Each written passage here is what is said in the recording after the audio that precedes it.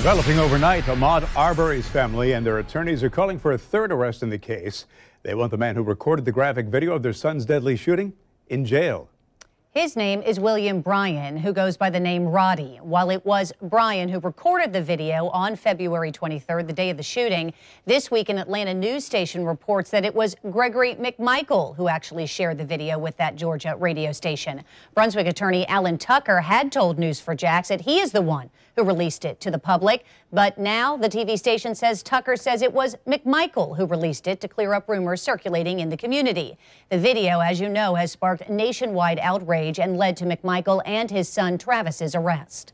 News4Jax reporter Ashley Harding joins us live from Glynn County. And Ashley, Bryan's attorney held the news conference with that news late last night.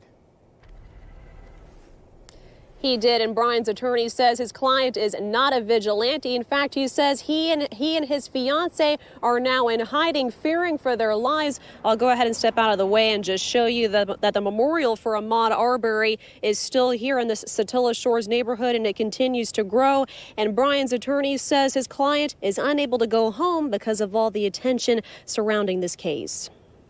Roddie Bryan is not now and has never been more than a witness to the shooting of Mr. Arbery. He is not a vigilante. Roddie did not participate in the horrific killing of this young man. Mr. Bryan has committed no crime and bears no criminal responsibility in the death of Armaud Arbery. Bryan's attorney, Kevin Gough, spoke outside the Glynn County courthouse last night, as you heard there. He says his client is innocent of any crime and voluntarily submitted to a polygraph test.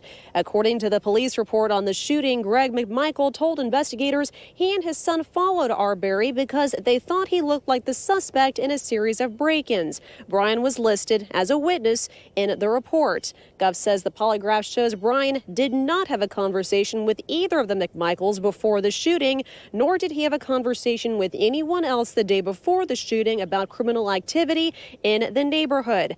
Polygraph tests are generally inadmissible in Georgia courts, but Bryan's attorney says the results could be used to consider whether to charge his client with a crime.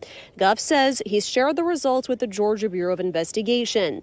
The attorney representing Arbery's family, Lee Merritt, says the McMichaels chased Arbery for several minutes before the shooting, based on a reconstruction by the New York Times. He believes Bryan was involved. He recorded a man being murdered. He didn't flinch. We're going to continue to push for the arrest of William Bryan for recording and participating in the ambush of Armaud Arbery because his family deserves justice. And a judge from outside Glynn County has been appointed to preside over the trial of the two men now charged with Arbery's murder. That's after all 5 judges in the legal circuit where Arbery was killed recused themselves. So far, no court hearings have been scheduled. Reporting live in Glynn County this morning, Ashley Harding, Channel 4, the local station.